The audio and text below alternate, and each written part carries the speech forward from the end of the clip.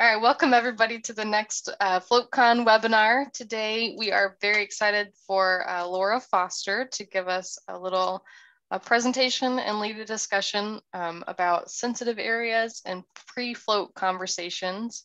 I'm sure you all know that there's a lot that goes into a customer's experience, and it's not just the float itself, there's everything around it. And yeah, let's get started. Go ahead, Laura. Hi, everybody. I'm Laura. I have been in the float industry for the last 7 years now, and I'm on the board of directors for the Float Collective. So there's a group of us that are a couple Canadians that are behind the scenes on that. And then for the last couple of years, I've been taking part in the Float conference, doing a chat about sensitive areas and this kind of concept of the pre-float conversation.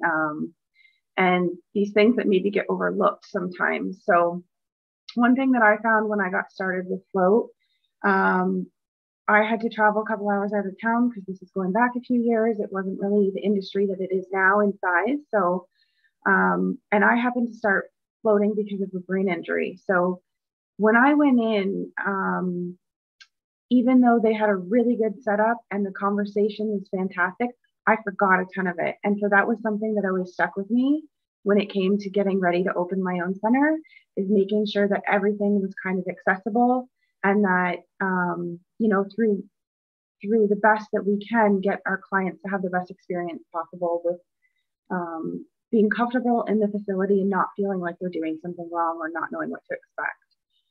So through that, one of the things that I've worked really closely with my team on is getting comfortable with doing more of a conversation or like interview type booking process with the client when they're booking over the phone. So we'll touch on a couple different areas. We can do the online booking on the phone, and then kind of that conversation that we can do behind the scenes with emails and things get sent to clients. So for us, we do still take a lot of bookings over the phone. I think there's a lot of clients that aren't as tech savvy that still rely on having that conversation, calling, talking to someone, asking questions, especially because float is something that people can get a little bit nervous about doing. They're not necessarily familiar with the concept. They just know, oh, somebody mentioned to do a float and they wanted to try it out. So I have basically like a guideline sheet that we keep at our front desk so that staff can follow. And everybody can make their own. You don't necessarily have to ask the same questions, but there's some things that we really tend to focus on so that the client knows exactly what they're getting into and why floating may actually not be the best thing for them at that time, if we should wait, or if there's some restrictions that are going to prohibit them from having the best float experience in that initial time they're thinking of booking.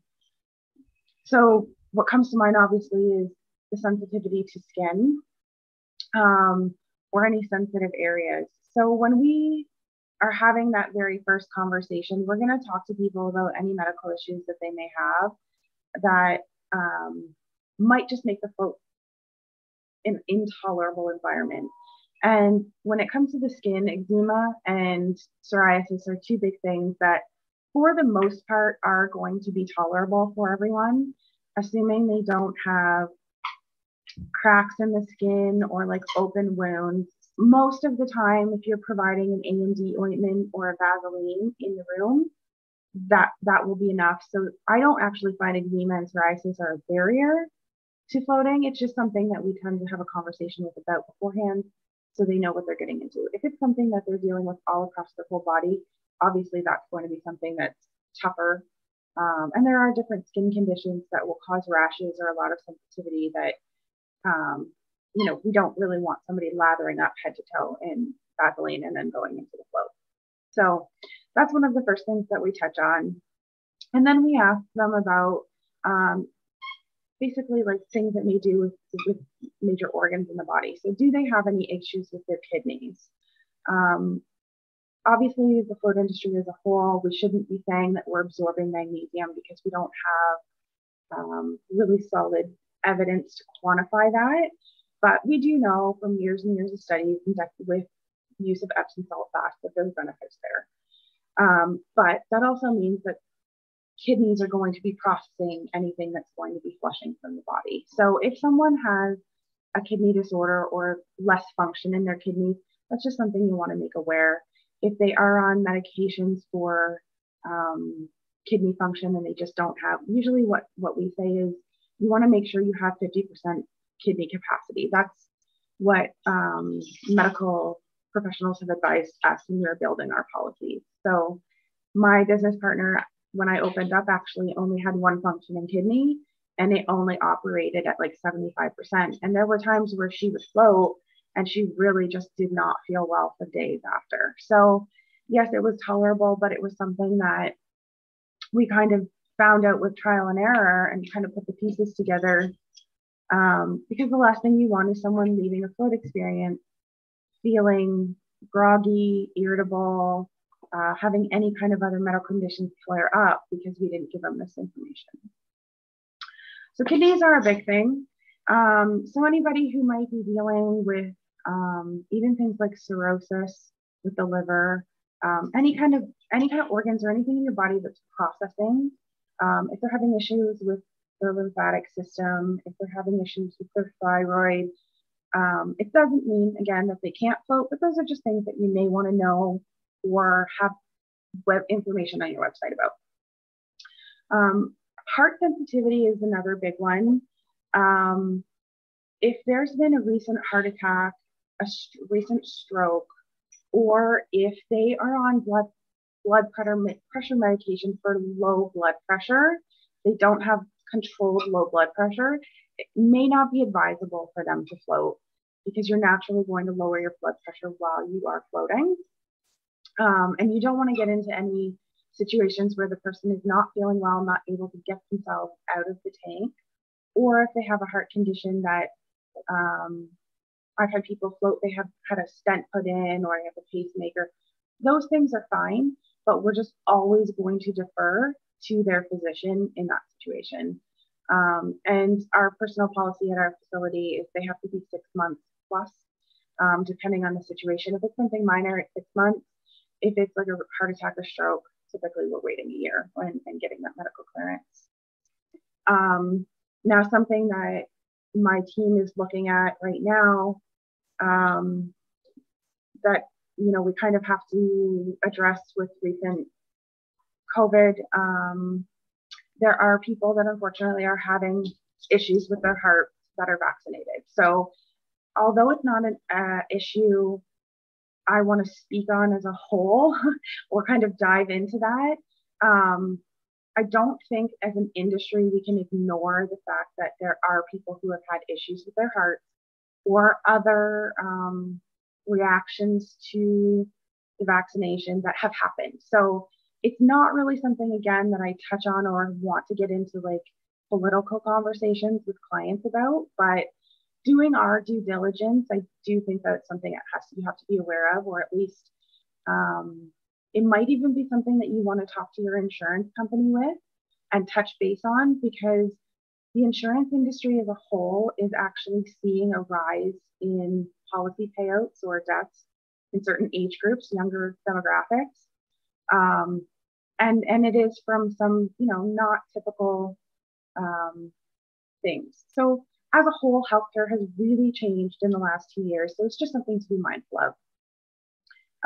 The other thing is seizures. Unfortunately, if someone is having seizures or has a seizure disorder, float is not likely going to be something that's going to be a good match for them. That being said, every person, every medical situation is very unique. I do have a client who has seizures in her sleep. She floats with her partner. They do couples floats. Her partner is very aware and knows the signs to look for when there is going to be a seizure that may happen. So in that case, that was something we trial and errored with her for months before we really gave them clearance to float regularly. So again, with every single medical condition, always defer to the physician. We are not medical professionals, most of us. I have a background in healthcare working with physicians, but by no means do I ever feel comfortable making that call for someone. And seizures are one that when you combine water safety with a complete loss of control of the body like that, the risk of drowning is just way too high, or not being able to get out to get themselves help. So in my opinion, seizure is one of the biggest red flags that we make sure we ask someone on the phone for booking absolutely every time. The other big kind of complicated one is oncology treatments or oncology medications. There's a lot of different treatments, and there's a lot of different, sorry if you can hear my horrible time to be laughing. There's a lot of different oncology treatments. So there are people who are taking a pill on a daily basis that are taking a lower dose medication. There are people that will get infusions every so often. What I found when we consulted with an oncologist was, because of the compromised immune system when someone's receiving cancer treatments, although we know that floating is very safe, it is very sanitary, when you're adding something like float to somebody's healthcare treatment and they are already dealing with something that has compromised their immune system, they're very likely to pick up an infection if something were to be exposed, or just the concept that this is the new thing that they've added to their day that they haven't tried before. It would be very easy to make an association to blame a reaction on correlating it to float. So again, you are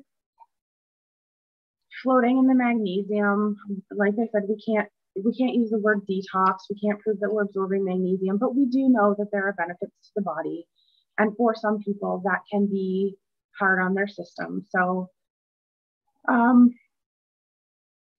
I know that some float centers really vary on this because, of course, when someone is getting treatment, the more that we can help them relax, the more that we can keep them calm, positive, activate their parasympathetic nervous system, all the wonderful things that happen with float.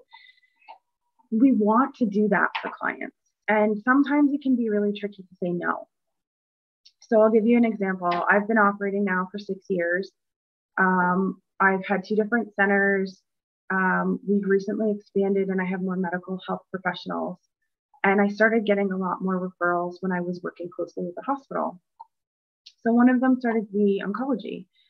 And I have one client who has leukemia. She is on a regular medication, but with working with her physician and her pharmacist, we were able to realize that the medications that she's on are actually very tolerable, we'll say, or not necessarily a high risk for her to develop an immune reaction or complication. She's not necessarily dealing with the same type of heavy dose treatment. So for her, she does float once a month. She has great results with her. Her oncologist and I have had multiple conversations. It's something we keep tabs on. I have other clients that,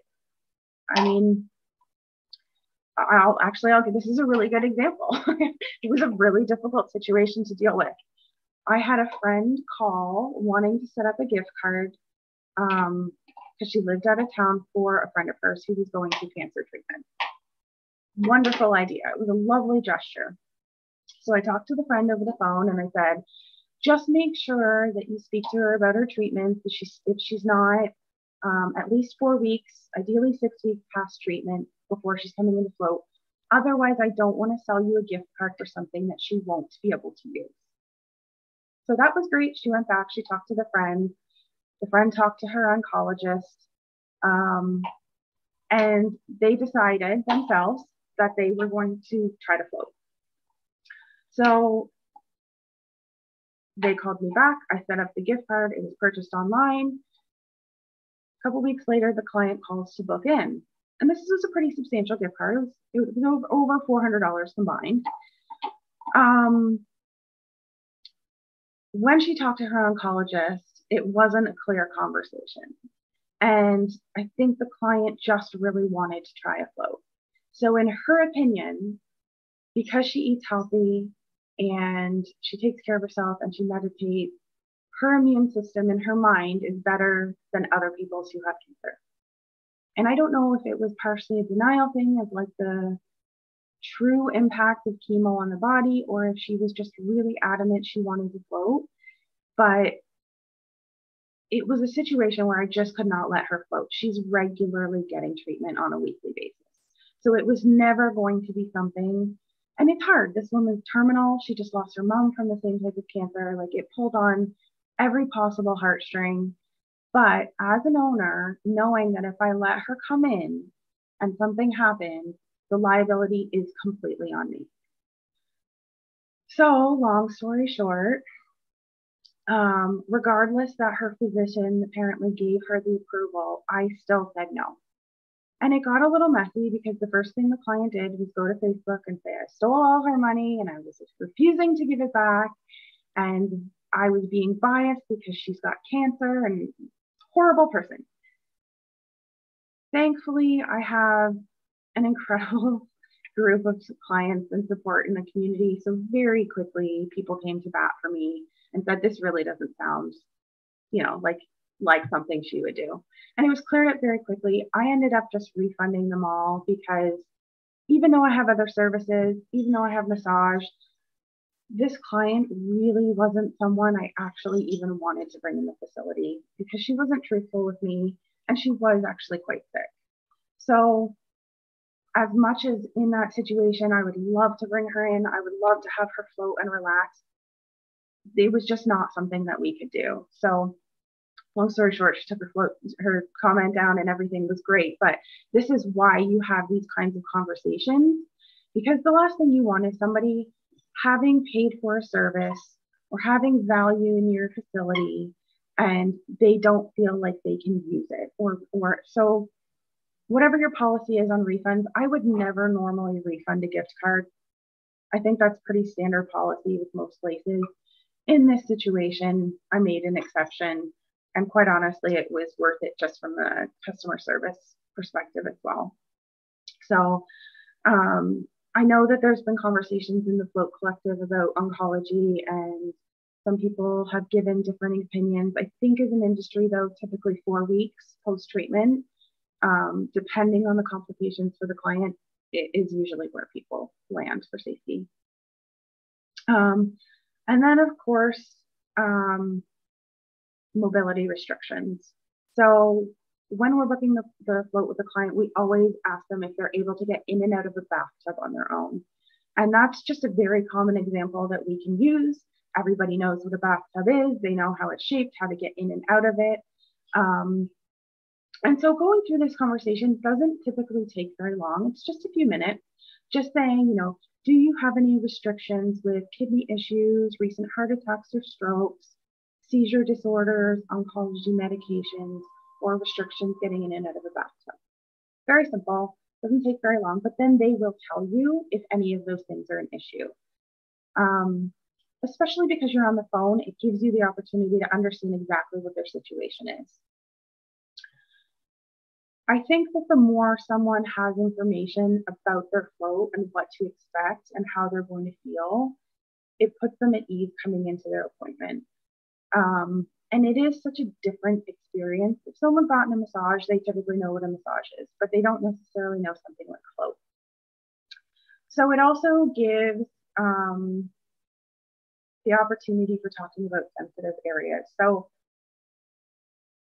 typically, we have youth floats at our center. I know a lot of centers do, but this is one of the conversations I absolutely want to have with a parent before a youth is coming into a float. Because what we find is, especially in females, I really don't have success with females under the age of like 12 to 14 floating. Boys seem to do a little bit better. My son was 5 when he started floating. Aside from like nicks and cuts on little kids, because that can always be an issue. And goggles, recommending goggles for kids, I found helpful. Females, I find vaginal sensitivity is just too big of an issue in that age demographic. And right now I've seen an increase in youth requests for floats, but there's the anxiety and depression piece that really makes float appealing. So having this conversation around the need for Vaseline, not just with young women, obviously, but in that age group, and also in the age group of like menopausal women. I do find that those are the two demographics that are really important. And the reason that I say to bring it up on the phone and have the conversation with the parents first is you want to give the parent or the guardian the opportunity to have the conversation with the child first and have them understand what to expect, that they might need to apply this to a sensitive area before they come into your center and they have another adult who's a stranger talking about such a private spot. And what also comes with that when you're doing it in person is remembering your positioning in the room and your body language and tone. So especially if it, like I have a male staff member, I have female staff members, just making sure that everybody's as comfortable as possible. But when youth are involved, I think that that's definitely something that the first part of that conversation should be had at home comfortably. That might even trigger them to say, you know what, I don't like the idea of being naked in the float, or if you allow bathing suits, we allow bathing suits with kids and have the parents in the room. But with older teens, they might be on their own, and it might be dad dropping them off for a float and then they just go in on their own, or whatever the situation is. We have a conversation about sensitive areas on the phone, on our website, on the confirmation email, and in our booking video. Hitting it all 4 times, I think, is very important, or as much as you can put it out there, because the last thing that you want is somebody coming in and having an irritation with a sensitive area. It's something they're embarrassed about, or they think something is wrong with them or with the float, and then they will just leave and never say anything. Or they may say something to friends or publicly when they don't understand. It could have been a very simple solution to just cover the area. Or wait, like in some situations, like over the age of 40, like a significant amount of men actually deal with hemorrhoids. So it's a very common issue for men, or anyone who's sitting all day long. If you have an issue or an active issue with hemorrhoids, I would not see how floating would be tolerable. Again, you can use the Vaseline, you can try it, but the more that we can kind of bring up these little sensitive areas to people, in my opinion, it might seem uncomfortable, or it might seem like a lot of information, but those are really little things that can have a huge impact on somebody's float experience. And all of those things are happening before they're even getting into the float tank, so that when they initially sit down in the float, if anything stings, that will make or break the experience. So that's kind of our, I know I went in a few directions there, but that's kind of our like phone, when it starts on the phone. We remind them to check the confirmation email and to watch the pre-float video, even though they're going to get a reminder. My system, it's amazing. I love Float Helm, but for whatever reason, the server I'm on with my website, we land in people's junk mail all the time. So on the phone, we're constantly telling people to make sure that they're checking their email, or just reiterate that they're looking for a confirmation email, and that everything that you've told them is also going to be in that email, so they know they can check it later. Having these things on your website, like that's typically the other way that people will book sessions, is through the website. And between having a frequently asked questions landing page that somebody can end up with, say, after you've booked, and then you land on that page and they can have those kind of what to expect. And then having a dedicated page on your website, filtering that information in throughout your website as well. So when you're talking about the float experience, I think it's really important to mention that people float naked. People are surprised all the time, even though we put it in emails and we mention it in marketing and all this stuff. What they see when we advertise floating is somebody in a bathing suit. So they think they're wearing a bathing suit. And it's one of the hardest things to, not hardest, but it's a pain when someone washes their bathing suit the night before, uses fabric softener, comes in, floats, the next thing you know, you're spending a day trying to get your water solution back. So little things like that, kind of peppered in throughout your website, I think are important. When on our website, there are things like, sorry, one thing actually I didn't mention in the booking conversation over the phone is hair dye and tattoos. I talk about hair dye all the time with everybody, even if they float regularly, because there's so many variations, again, of hair dye. There's semi-permanent box dyes.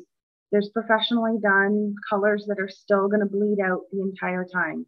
Blacks, reds, purples, greens, blues, any of those high pigmented colors are going to bleed. But then you also have shampoos that are used between washes that will also bleed out. There are henna dyes. This time of year, spray tan and like bronzers are going to become a huge thing. And then also things like waxing, laser, shaving, all that kind of fun stuff that, you know, it's bikini season coming up. So those would be very sensitive things. I mean, your tattoo artist will tell you don't soak your tattoo 4 to 6 weeks. The float's not going to hurt it. My last tattoo I floated after 3 weeks. It was healed. It had peeled off. I took that. It was fine. But you don't want someone investing, you know, $600-700 into a tattoo and then floating 2 weeks later, and then it's getting cloudy or they're having an issue. Same with hair dye. They pay a lot of money to get their hair done.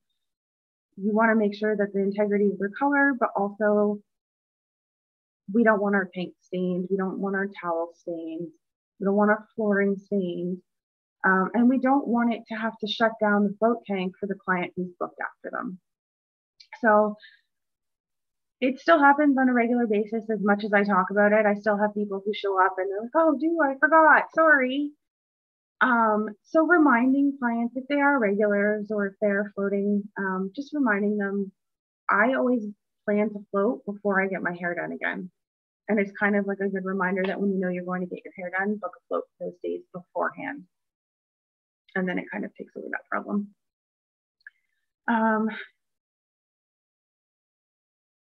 Medications as a whole are a difficult one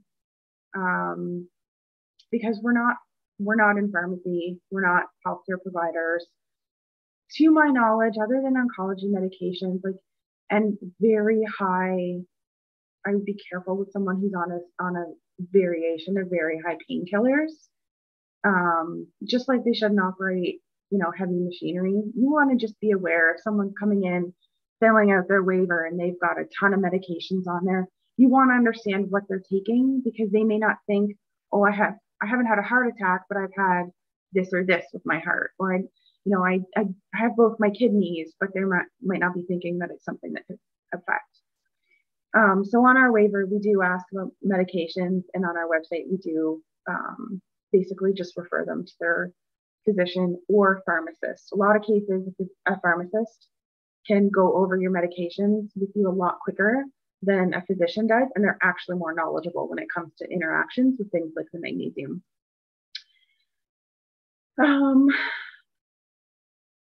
Menstrual cycles. Let's go there. I think there is a misconception that you can't float when someone is on their cycle. We have no restrictions in my facility. I do have clients who will call and say, oh, you know what, it's my heaviest day. I just don't feel like coming in today, or like my cramps are bad, something like that.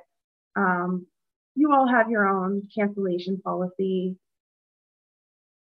Typically, most people will have a general idea of when their cycles are coming, but it changes all the time. So you never know. If you've just had a baby and things, or, you know, whatever, cycles change. But as far as I'm concerned, I don't ever limit anybody. I just ask them to take the same protocol they would if they're going swimming. So our facility provides tampons in the bathroom. You know, we mention use of Diva cups or whatever it is that they want to use, as long as they're not contaminating the water. And just like we do have 2 variations of a contamination fee. I have one that's $200 that falls for like things like staining with hair dye, or if like there was a menstrual issue, or if they urinated in the tank. And then I have a heavier $2,500 fee. And that would be if they really contaminated the tank, like fecal matter, where we would have to drain and restart. And I put those two different fees on there so that people understand the severity of what we expect from them if they're damaging our tank, or if they're damaging, not necessarily damaging, but altering the water or the solution in a way that might require a heavier shock or extra sanitation, a filter change. We just want them to be aware. So as far as menstrual cycle goes, the issues I've had around that have been more related to women who have started or changed their birth control, or after they're going through like pregnancy or menopause, because typically like vaginal sensitivity, dryness, and just hormonal changes might make it more intolerable to float. So again, something like talking about the Vaseline is very important. Around that topic as a whole as well, I do think it's important that you and your staff, and even your wording on your website, we're never assuming gender either, because we may have clients who are transitioning or are, identify in different ways. That keeping it, I know I've said women and girls quite a bit actually today on the call, but just keeping an open mind about that there's a lot of different situations where that sensitive areas look different to different people, right? So, and so does hormones, like men deal with hormone issues as well, and men have different sensitive areas as well. All of our bodies are different. All our bodies are unique. We all have different issues and sensitivities. So that's generally something that I would just keep as like just don't make assumptions, I guess we'll put it that way. But the idea of like sexual activity as a whole is something that we do talk about on our website and in our booking information, because micro tears occur. You may not think it's an issue, but if you've had recent sexual activity, or I have a client who's a spin instructor and she cannot float after a class because of like the bike just puts pressure, or it just makes it too sensitive. So I have another lady who she is fairly overweight. She has skin lesions in different areas of like skin folds on her body, and sometimes she just cannot float because that's intolerable. So as much as we try to kind of hit all the bases of all the different things that might be sensitive, there might be random things that come up all the time that you've never thought of. And it's always great to be able to share those things in the Float Collective, because we're constantly learning as an industry, and we're constantly finding new things that we should be aware of, or maybe we just haven't thought of, or we don't deal with ourselves, so we never considered could be an issue for someone else. So things like working out, just regular chafing, like in the summer, ladies, our thighs chafe. Like it's humid here. I don't know about there, but like that is an issue down here for women. Psoriasis, eczema, like I said before, even things like diabetic ports, or someone who is regularly taking insulin, or different kind of, say, fertility drugs for injections, whatever it is, you just have to be aware that there's sensitive areas. And by having this on your pre-float conversation on the phone, by having this on your website, by having it in your video, it really leaves less opportunity for there to be any surprises or discomfort when someone actually comes into the center. So we do have a laminated page that we keep in the float rooms as well, because look at everything that I just talked about and all the information we just went through, and we're going through this in little tidbits with the client while also teaching them how to float, and they're going to forget things. Earplugs is a perfect example. We have them, and Vaseline and the float halo and the towels all out there. You would think it would be self-explanatory, but not everybody knows that, why are we putting Vaseline? They may not think of the areas that might need to be applied. I've had women try to take their makeup off with the Vaseline, having no idea what else it would be there for. So, like when you don't know, you'll try anything. I know that we've had chats before where someone had bath, like they were like little scented things in the float room. And even though it was up high on a shelf, the person poured it in the float tank, thinking it was going to be a scent addition to the tank. So, not having anything in the room that you don't need and making sure you have those extras like foolproof communication, because they will forget what you said as soon as you walk out the door. So, in line with the earplugs, if you don't have a vinegar ear rinse, like a little squirt bottle in your showers, I highly recommend that you start adding that to your facility. You can get them at a craft store, dollar stores even usually have them, just a tiny little squirt bottle. And we do 50-50 water vinegar. Even though I rinse the earplugs, I rinse my ears after every float, because if any salt is going to crystallize in their ears, it can cause ear infections. It can sound crunchy if it dries. I've had float clients, actually a very good friend of mine since high school, floated. I thought he loved it. 2 months later, I ran into him. He goes, my ear has been bothering me ever since. He wouldn't come float. He still won't come float. He's like, it really hurt him. And I felt horrible, but he was like, it was the first week I opened. I had a bunch of friends in. I was so excited. I didn't have vinegar ear rinse. Whether we told him to use the earplugs or not, either way, he didn't use them. And he had a pretty bad experience in the weeks after the float. So it's not just in that moment, but think about all the scenarios of, how are they going to be feeling after they leave?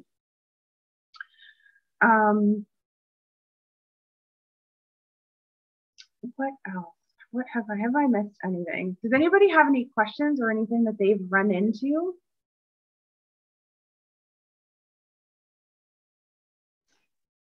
I've got some things I can just comment on while people think about their questions or gather up the nerve to say them, if that's helpful. And I'm going to start at the beginning, even though that might feel, because we've been talking about a lot of different stuff. So yeah.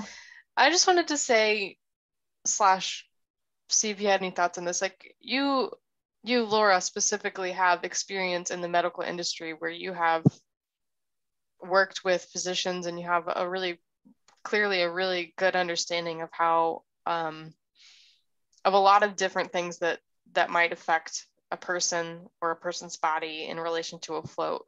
And I think that really plays really nicely into the way that you're able to have a conversation with each client before they even decide if they're going to float or not. But not everybody obviously has experience in with a medical background. And I know that everyone has some type of waiver and they could put it on their website. I guess I'm just wondering, how can other people who don't have a medical background still be able to have those like intelligent conversations with people and make sure that their clients are getting the best experience or choosing not to float if that's right for them? Yeah, I mean, I don't think that you have to have experience with it, right? Because I did patient charting and I worked closely with physicians, it doesn't necessarily mean I was seeing anything that they were doing day to day, right? I have an understanding of, the function of the body and the medical system, but I don't think you actually need that to have most of these conversations. I think if you're at the point where you're already opening a center and you're operating, you should know about these contraindications for floating. And if you don't, then you really need to take some time to do some research, because what I noticed when I joined the float industry 7 years ago, I was traveling 3 hours to float because there was nowhere else around me. Joe Rogan was really starting to talk about float, and other people as well, and sports industries were starting to take it on. But there was this really massive growth to our industry, and people who were and I'm one of them. I floated for the first time and I was like, this is what I'm doing with my life. I absolutely loved it. Took a year, did all my research, worked with float centers, talk to physicians in the area. I did have access to them, which was nice, but you could also reach out to physicians local to you and say, listen, I own a float center and I just want to make sure that my policies are the best they can be. You know, here's what we do and what the tank consists of. Do you have any recommendations or points that you could see that might be an issue? Go to a local pharmacy. Honestly, pharmacists are such a good resource. When your physician prescribes you a medication, in many instances, they're getting their information from pharmaceutical reps. They did 8 years of schooling, maybe 30 years ago. In Canada, anyway, you don't need to take even a nutrition course at this point to become a physician. And so much of our health also surrounds like your gut biome and there's a lot of different things that are involved with your health, right? So if you're on a medication and then you're on a different medication and a different medication, your pharmacist is like your best friend to understand all of that and how it's going to work with your body. So not that everybody should run out to their pharmacist or run out to their doctors, but those kinds of resources, I don't see why they would not give you information if you were asking about something specific. But also there's so many good resources in the float industry. If you go to the Float Collective and you type in the search bar any of these topics we've talked about tonight, you're going to see threads of conversations. And there are a lot of medical professionals that are actually in the Float Collective and the float industry that give really solid advice on there as well. Maybe even better in the sense that they can explain more of the things better than I can. But you know, the float industry as a whole and the education that's offered through the float industry, if you're just getting into the industry and you're starting to research, my best advice to you is understand as much as you can, float as much as you can, talk to other owners as much as you can, but just respect their time. And, you know, if you're joining the Float Collective, you may not, quite honestly, we've changed so that we don't let you join the Float Collective until you're in the process of actually opening a center. Because we did see in that shift and that growth, a lot of people get into the industry, had no idea what they're doing. They just floated once. They didn't want to pay for resources. They didn't want to take courses, and they just wanted to slap a tank in an existing like massage center. You're going to do a disservice to your clients if you do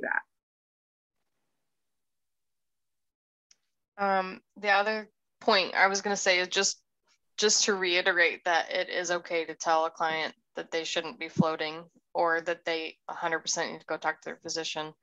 I just think that's important for us to remember. Like you told a story about a client that it was like a whole thing with the gift card and you had to tell her no. And that sucks. It's unfortunate to tell her no, but I think like your business and your liability is really important to remember too.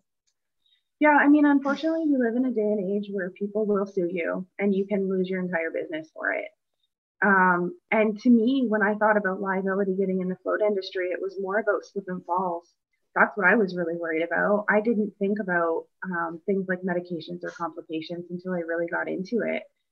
I actually didn't talk about it, but pregnancy is a whole different category. So for us, we don't limit floating in the first trimester, but we absolutely have a conversation with the client first, because the first trimester is a very sensitive time.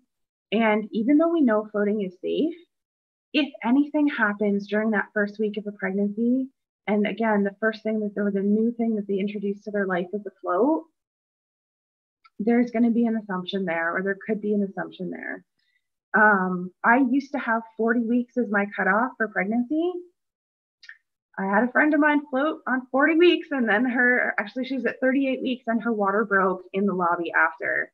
And it was her third child, and that baby came really quickly after. So she was good and relaxed, but that would be a situation where it's a much higher contamination fee. You're going to be shutting down the tank. You're worried about her safety, getting in and out. Is she getting to the hospital in time? All those things. So pregnancy as a whole, if someone's been put on bed rest, if someone has been deemed a high-risk pregnancy, they're likely not going to be floating at my center.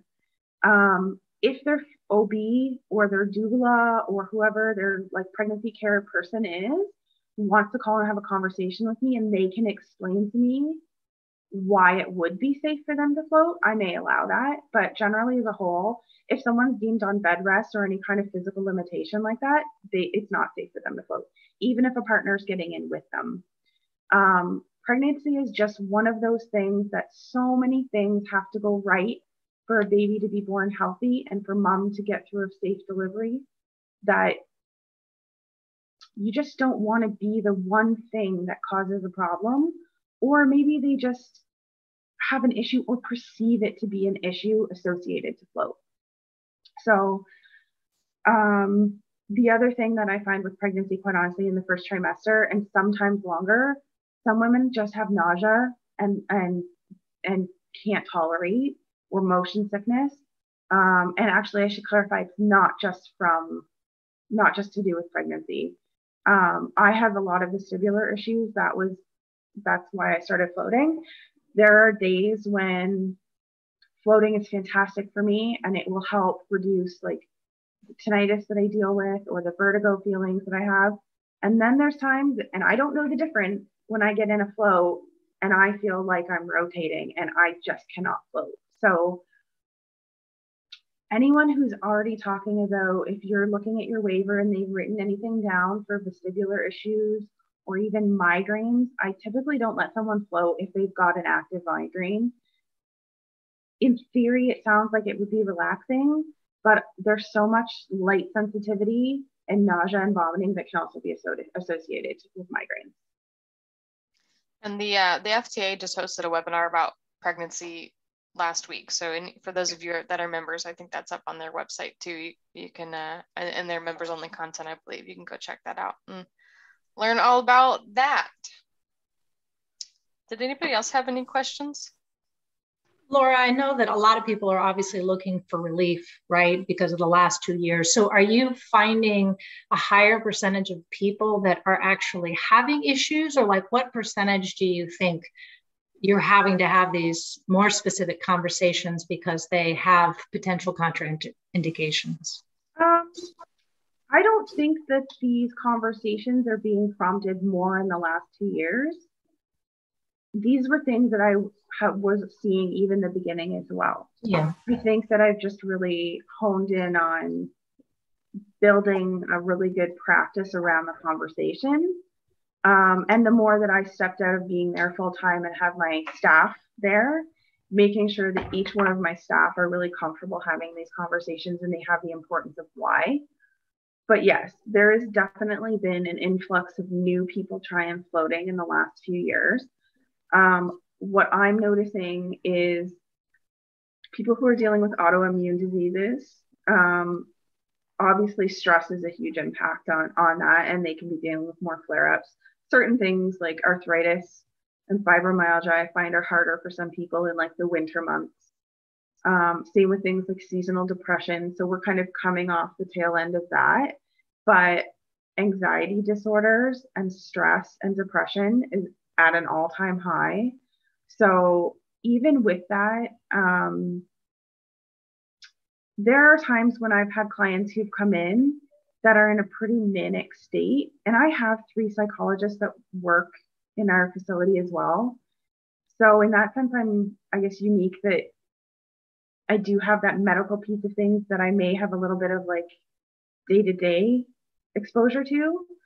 But if somebody is really agitated, or even if they're just a very anxious person or claustrophobic, or you're seeing any of these kind of like hesitations, just assure them that they don't have to do the float that day. It might mean that you have a last minute cancel, but it's better than someone trying to force themselves through or feel obligated to have to complete a float and then have a bad experience and relay that afterwards. So in my opinion, as much as you can kind of tackle those things head on, not only does it make you look like you know what you're talking about, but it also shows your clients that you really actually care about their experience and their health. Thank you. Welcome. And Sierra said in the comment, there's a good article by FloatCon about why people shouldn't float. So that's Julie, who's on the float board with me through the Float Collective. She has done some really great articles on lots of different topics. So that's actually a great recommendation. And then there's also a comment about fresh water. Yes, so having a fresh water bottle and towel at the tank. So somebody, like, I joke with my clients when I do the walkthrough, my only rule is don't touch your face. And it's a laughing point, but it also, they remember, she said, don't touch my face. And it takes like one time of just like, oh, I'm just going to scratch right here and the water pools to you. And like, it's lesson learned as soon as it happens, but you want to have that fresh water accessible to them. And also make sure that you're changing that water all the time. You don't want that water to stay stagnant in the bottle, because they are spraying it into their face and eyes, right? So you want to make sure that's clean water and you're not getting funky water sprayed in someone's eyes. Yeah, gross. I also just love the vinegar rinse. I don't know. I cannot get earplugs to stay in my ears, so I don't use them. And the vinegar rinse is huge. Such a game changer. So yeah, and these are all simple little things, right? Like none of it is that complicated. If you want to, in the Float Collective, it should be along the top as one of like the saved videos or like talking points. I can't remember the heading. But I did put a post up that summarizes a lot of this and has a link to the video that we use in my float center. If you don't have a video of like the pre-float conversation, I would recommend investing in that. Your local like economic department or like something through your city, a lot of times you can get grants for those types of things. So even look into that as an option for like a marketing grant. But the more that you can put it out there for them to see and put a visual and have this kind of information out there, the more comfortable your client's going to come in and prepare, especially when you're dealing with anxiety and depression. You're already coming in the sense of like operating at a higher level, right? And you want to bring them down to relax. So if they know what they're getting into, they have visuals, even better.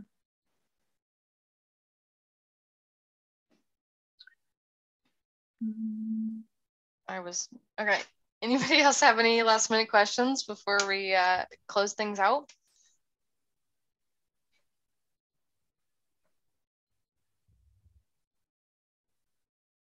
Don't be shy. Turn on your mic if you have a question, or you can ask it in the chat if you want. We can answer.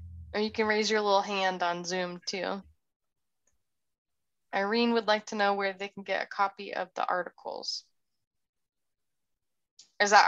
I think she's maybe referring to those Float Collective ones. Is that? Oh, I actually don't know. I don't know the best place to look for them. Let me see if I can find a link, or even on OGO Float, even through their website. I think she does have a link to things that she's posted, but I'm pretty sure she has posted them in the Float Collective, so I can touch base on that. Awesome. Great. So I'll just leave you guys with a couple things that we have coming up for the Float conference. So I think this is going to be our last totally free webinar for this year. Starting with the next one, our webinars will be accessible to those that are registered for the Float conference. So if you are not already registered, I hope you will consider joining us. I did secretly launch the virtual tickets yesterday without telling anybody. So if you're considering attending from home, that is an option. I will say it's not going to be quite as fun or interactive. We are choosing to go with a more simple virtual event platform from last year. If you attended last year, then you probably know why. But you'll be able to watch all of the main stage talks, and you'll be able to chat with all of the other attendees, and you'll still be able to see each of the sponsors will have some sort of profile page type situation, and you'll be able to chat with them as well if you have questions for sponsors. So that is available, and we're still going to be doing probably one webinar a month. It's just going to be open to those that are registered for the Float conference. We did put some of our speakers up online, but we are still looking for workshop facilitators. So if you or someone you know has some knowledge that you'd like to share with the float industry about literally anything, still looking for some good marketing or small business logistics talks would be good ones. Basically anything. And then one more thing, if you, we're also looking for wellness activity leaders. So things like yoga or sound therapy, music therapy. We always have Nadia come out and do Qigong. If I said it correctly, I always mess it up. So all of that, we're still looking for all of that. So head on over to our website and let us know if you're interested in helping. And thank you, Laura, again. I feel like I've asked you to do this conversation like 5 times already, but it's so important. And I'm still hearing people comment or seeing people comment on the collective that, you know, oh, someone was burning in our tank and we don't know why, what's wrong with that person. And I just want to make sure that we're all clear. It's not the person, it's not the float, it's just the situation. And if they're knowledgeable about it, then we can remedy that situation and make sure that everybody has a good float experience. So thank you so much for your expertise and your time. You're welcome. Thanks for having me. I think it's funny that I always end up talking about like vaginas and sensitive areas, but you know, it is such an important part of the float. And at the end of the day, like I said, like we always want to make sure that the clients leave with the best experience, and so much of that falls on us and our staff to prepare them from the very start. Exactly. And somebody has to talk about it. So yeah. Here we are. All right. Well, thanks everybody. I hope y'all, oh, look, we got a link. Thanks, Kim. Oh, perfect. Thank you, Kim. Yeah, thanks everybody. Hope y'all have a good evening. I guess it's evening now, and we'll see you next time.